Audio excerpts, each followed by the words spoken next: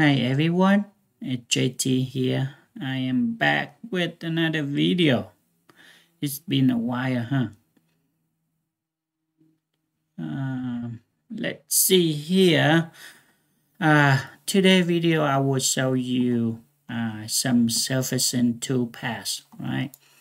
I create this model here real quick so to show you if you work with surfacing a lot or if you work with mold a lot, and then these two paths may be handy for you. Let's say if you had a mold or something like this, and then you just want an area of that surface need to be finished, either like modify or you just want a partly finish of this. So let's see which one is easy. Maybe this one, huh? Let's do the long one here. All right, maybe we can put a radius on here as well. Okay, radius, let's do 30 down. Okay, something like that. So usually, more is, you don't want to leave a sharp edge up there. So, all right, so let me show you if I just want this surface right here finished only, right? And then this Toothpath is very good and very handy to you. It's called two curve flow or something like that. Let's see here, create your Toothpath. This radius is 125, so I make a 252. And then we need to get some geometry out. So let me see.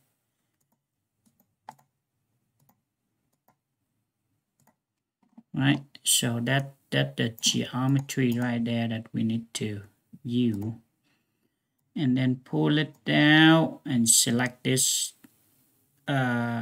operation surface. Okay, and then it called two curve flow. Okay, two curve flow.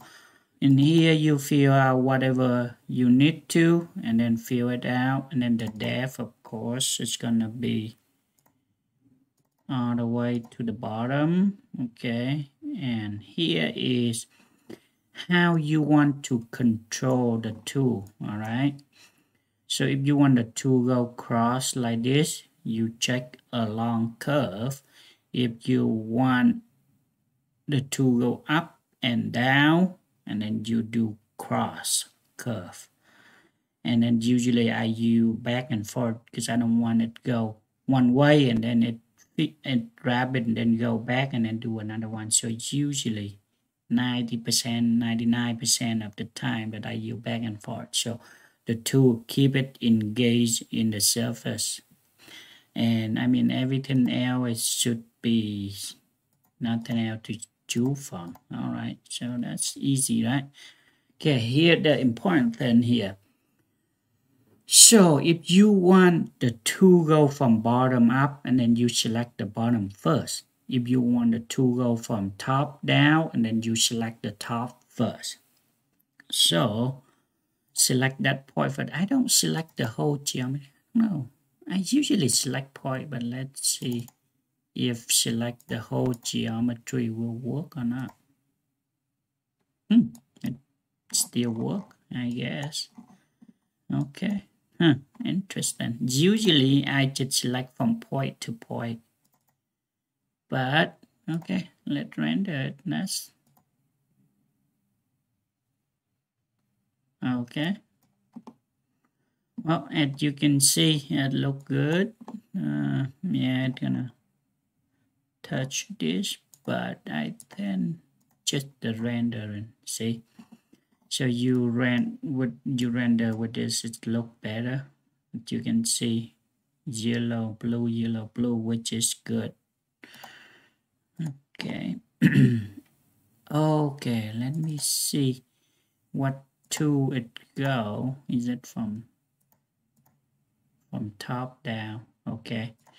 All right, so as you can see that it go from top down, right? But let's say if I want to select the bottom first, then the top, do it, okay, and render. I just want to render that one.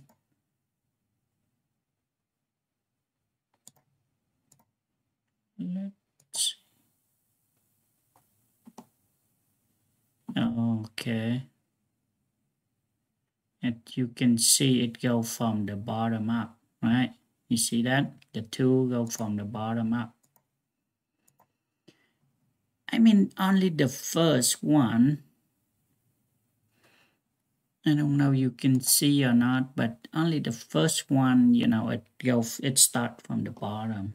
As you can see here, this one right here, right? Why this one is start from the top right here, as you can see, right? So another one, when you don't want to go up and down, you want crosses, you just select this one and then do it. Therefore, you can see the Toothpath it's not consistent. So that's why I usually don't use this one. So let's delete it. Delete it. All right. So that's how you use the curve flow.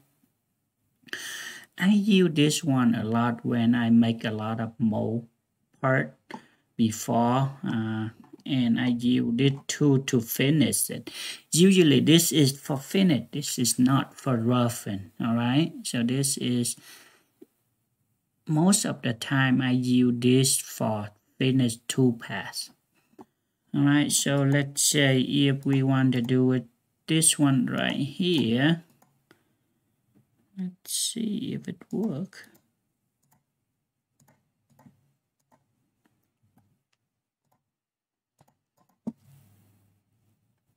Okay, so this one is gonna be smaller, so I'm gonna create a smaller tool because that's the bottom radius, it's smaller.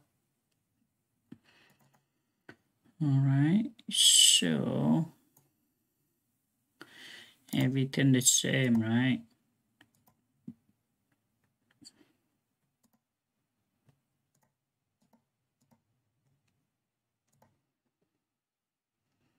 Okay, as you can see, it will, it look good to me. Okay, but I think this is start from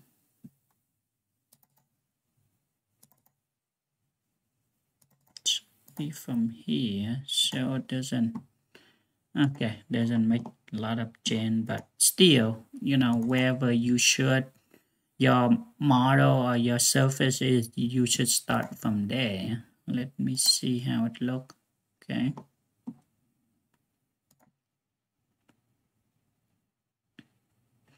All right, look at that, look good, right? So yeah, I think that should wrap up for this video. And I mean, this one, if you, again, if you do a lot of molding, you will understand this. And maybe, I mean, maybe it not just applied to molding, but, you know, or the part or whatever part, you know, you can use it. I think it's very handy. Hope you guys like it, and whatever your opinion is, you know, put a comment down there so I know. And something, if I don't do it right or something like that, let me know also, so I can make a better video in the future. Whatever you want me to do, you know, put it down there. And especially if you like my video, my channel, make sure you subscribe it and hit the notification button, so when I have a new video, you can see it first, right? Okay, have a good weekend, and see you guys next time then. Goodbye now.